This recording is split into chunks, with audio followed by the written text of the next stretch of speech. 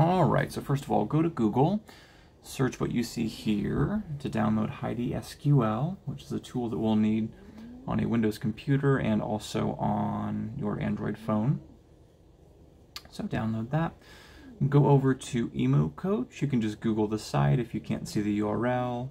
Make an account. You do have to purchase the repack. Go to the forum, download the links you see here. The links are password protected, or the files are. So use the passwords you saw on that page.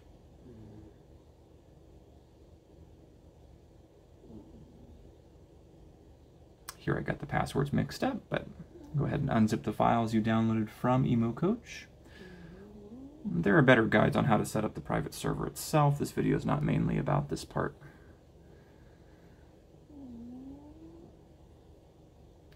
Okay, and then go ahead and put all of the files in one folder, download everything you see here.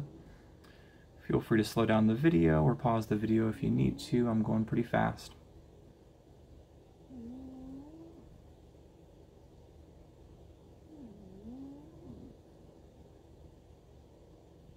All right, and then go ahead and go into the server folder to start up the server like I just did. And so now SQL is running on your computer. Unzip Heidi SQL, open Heidi SQL.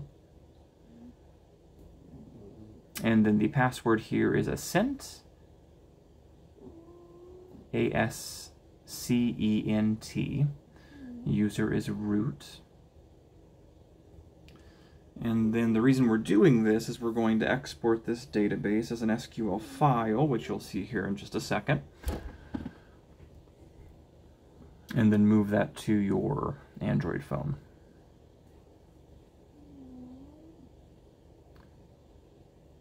And then make sure to check the check marks to the left for all of the MOP databases. Do create for both databases and tables, and replace existing data. It'll take a lot longer than this. I sped up that part of the clip. Okay, now go to Google Play, download KS Web. KS Web is going to be SQL and SQL Server basically on your phone. And then make sure to turn on MySQL in KS Web. Open up Winlator. And then I'm assuming you already have Heidi SQL downloaded onto your phone. So open up Heidi SQL, same as you did on the PC.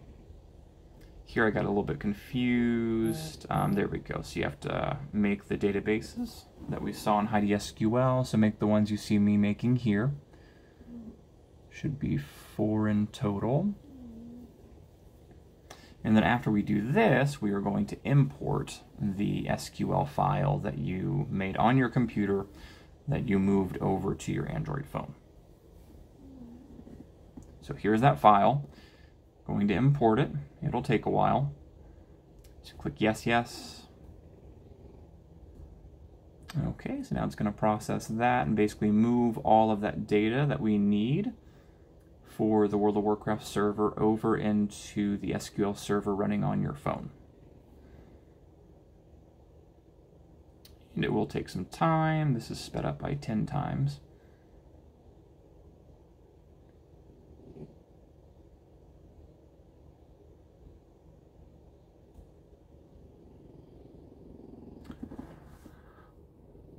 Alright, go ahead and do what I'm doing here. Go and edit the world config file. Change the number of player bots to about 50 max. You don't really need more than that for our purposes of playing on a phone offline. Go ahead and open up the 2 files you just saw me open. So auth server, world server, those should be open. World server will require a license the first time you open it. Like I mentioned before, to get that license you have to pay money to the great developers that made this repack. Here all I'm doing, I just got the license in Android, pasted it in a text document. Here I'm going to open up that text document. There's my license key, copy it within Winlator, and then you can paste it into your world server quite easily that way. Alright, opening up Key Manager. That's just to translate my keys over. I have another video about that if you would like to watch it. Now I'm just going to go ahead and open up WoW. Once you see initialize auction house bot, you can go ahead and open up WoW. Oh, and before we do that, we do have to make sure, go to your config.wtf, make sure that set realm list is set to 127.0.0.1. Alright, so now World of Warcraft is open. I'm going to fast forward through the loading screens here.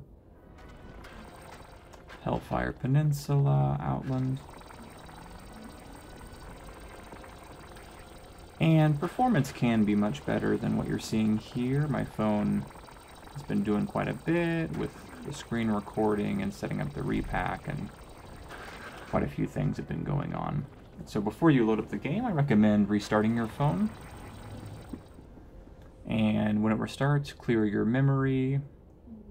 Make sure your phone's in game mode if it has something like that.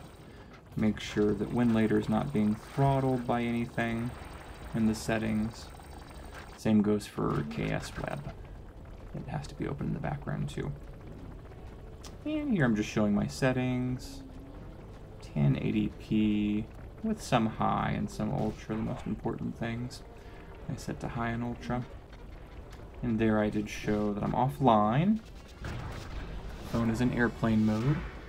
So playing World of Warcraft on a phone 100% without internet. Pretty cool.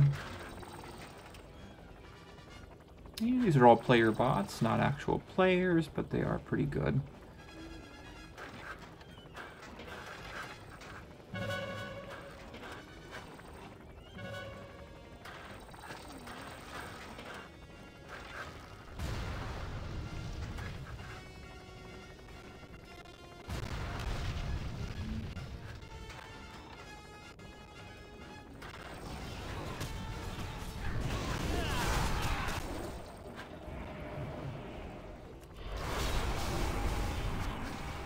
And then if you want to set up the server on a separate device and play online, you can also do that too.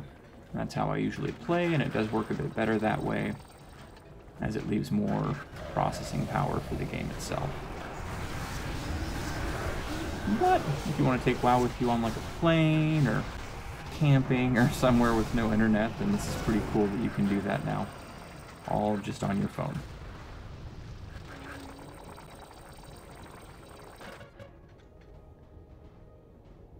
Alright, so thanks for watching. Feel free to go back and pause. I did go kind of fast, so I hope this helps.